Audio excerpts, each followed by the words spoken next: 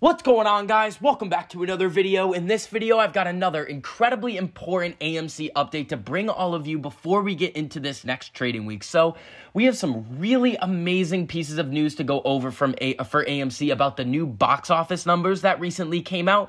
We recently talked about how important these box office numbers could be going into this next week, and we've absolutely blown it out of the water. So this is something that we definitely need to cover. Now, we're also going to go over something very important happening with the AMC option chain. I briefly touched upon this in my video from yesterday, but I think that this is a very important thing that you guys need to fully understand going into the next couple of weeks with all of the very important catalysts we have coming up. And we also have some very interesting SEC filings that Citadel has filed that suggest that they have sold a lot of their positions, a very high dollar amount, but most likely not a high percentage of their total holdings across all of their portfolios and investment funds. And this is something that I definitely want to talk about in this video as well. So before we get into all of that information, if you guys enjoyed the information and analysis that I provide for you in this video, make sure you go down and hit that like button. It costs you nothing to do it, but it helps me out a whole lot in getting this information out to as many people as possible. And if you would like to earn 2 free stocks with Webull, valued up to $1,850, make sure you check out that link down below in my description. So let's take a look at this option chain first. When we're looking at this June 18th, 2021 expiration date, so this is going to be the monthly expiration date for June.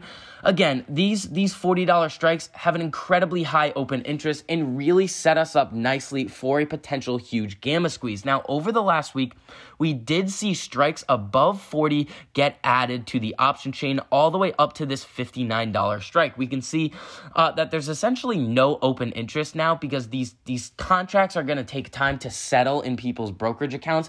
So we should get a better understanding of how many contracts are being held going into the next couple of weeks, or the next couple of days. But when we look at the volume right here, not too high. We do see a pretty high amount on these 50s, and something to remember that when new options come onto the option chain, they're usually priced very strategically. They're going to be really expensive when they come out. We can see the implied volatility is shooting up to over 400% on these super out-of-the-money contracts. But we are seeing here that even after this $59 strike, they added strikes all the way up to 73. Now, here's why this is important. It's not just the market makers coming out and saying, hey, well, we're just going to add new strikes to AMC's options chain randomly. What they're thinking right now is that there is a possibility that AMC is going to have a significant run in the future. Now, here is also how this benefits us.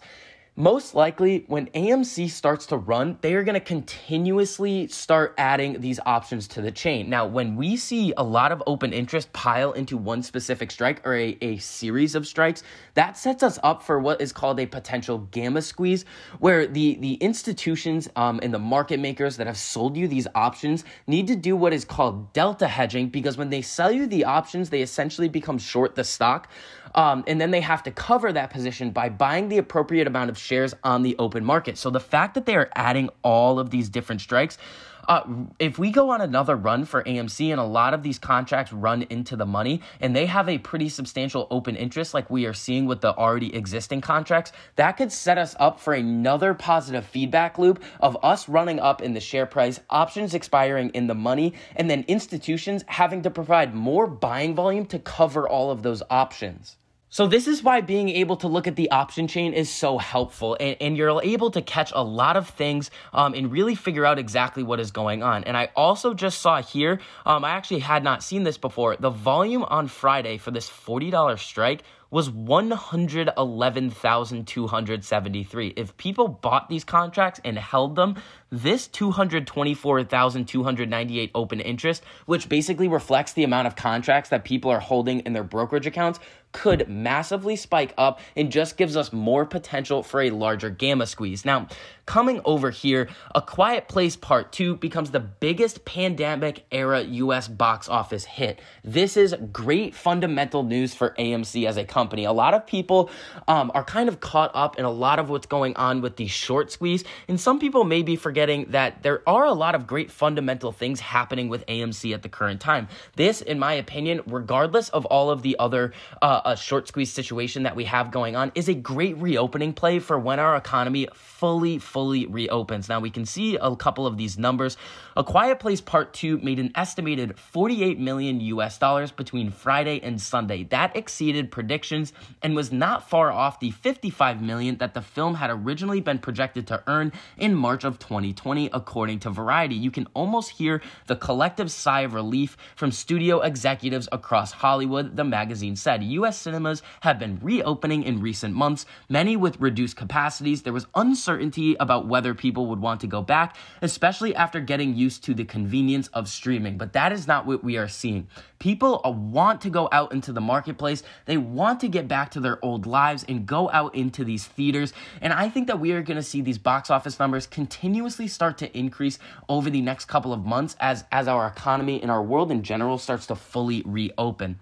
Now, I want to get into this Citadel situation, and we don't really have the full picture right now. We are still all trying to figure it out, but I'm going to share you guys my thoughts on what is actually happening with all of these filings. And if you guys have any other information about this, make sure you comment that down below, because we need to really get the accurate information, especially in terms of this situation. Now, earlier last week, a lot of people were hopping into chat rooms, live chats, Reddit, and a couple of comment sections saying that Citadel had liquidated their entire portfolio. Now, when I was looking into this, when you look at the actual page on Fintel where we were actually getting this information, it does look like Citadel did sell a lot of their position and almost all of it, and it looked like they only had one holding. But when you look at the total picture of what is going on, they actually still hold a very sizable portfolio, which we went over in my previous video, but we can still touch on that again.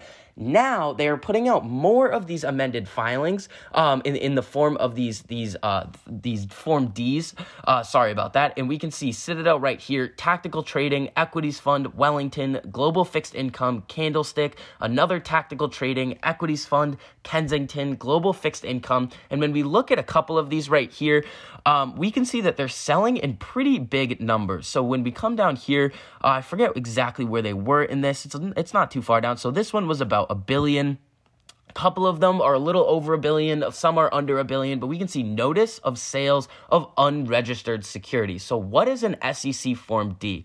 So SEC Form D is the form used by companies to notify the SEC that they have made an offering of securities that they haven't registered these securities with the SEC. This exemption from offering securities without registering them is covered in SEC Regulation D, a section of the Securities Act of 1993. The SEC regulations, as noted above, are established to protect investors against fraudulent securities offerings, but the securities registration process is lengthy and complicated, and it usually requires many months and the services of expensive experts to guide a company through the process. Regulation D, however, allows a business to meet the specific requirements to bypass the formal registration process. So here is what I am thinking right now. A lot of these sales could have been done over the last couple of months, and this is just when they are reporting them. Citadel is a high-frequency trading firm. They are a market maker. They are a long-short portfolio. They do essentially everything. So a lot of the time when we're looking at these specific filings for Citadel, it's very hard to look at exactly what they are doing because, one, they are a market maker. They are an advisory group. They are a high-frequency trading firm. They do everything. So there is a theory floating around on the internet right now that what is happening with Citadel is that they are liquidating a portion of their portfolios in order to, maybe they're worried about a margin call and they're worried about a potential market correction or getting margin called themselves. It's possible. It's completely possible that this is really what's going on. But I think there is something a little bit different going on here because as we saw in last week's video, when we looked at Citadel and it looked like they were selling a lot of their position, we can see that Citadel Advisors here still has a portfolio value as reported from their last 13F filing of about $407 billion. They opened 5 new positions during the first quarter, but they did close 1,061 positions. So they are looking like they're trying to de-lever. I think that's what we are seeing a lot across the market, a wide range of deleveraging because over the last year, leverage was great. if you were able to buy in essentially near the bottoms in last March or 2 Marches ago, March of 2020, and you went all out on margin, you were doing great. Now with the market conditions, margin in leverage in your portfolio is extremely risky. Now we can still see, this is probably one of the most important parts that I want to bring up. Most recent portfolio value is calculated to be 407 billion USD. Actual assets under management is this value plus cash, which is not disclosed. So the number that they are actually holding in their portfolios is about 407 billion plus whatever cash that they have received from the sales. Now, we also have to keep in mind, as we've gone over in a couple of my videos, that they do not have to report short positions. So that does also play a role in this portfolio value that we are not seeing. So in general, it does look like Citadel is doing some very interesting things behind the scenes, and I'm going to keep you guys updated on any new piece of evidence that we have in this situation to try to figure out exactly what Citadel is doing. So that is going to conclude this update on AMC. If you guys enjoyed the information and analysis that I provided for you in this video, make sure you go down and hit that like button, and if you want to see more videos like this, make sure you hit that subscribe button and turn on that notification bell so you're notified every time I post a new video, so you get to stay up to date on all of your favorite stocks, learn about a couple of new ones, and see exactly which options I am trading and which strategies I am using to trade them. So I hope you guys are having a great Memorial Day weekend, and I'll see you guys in the next video.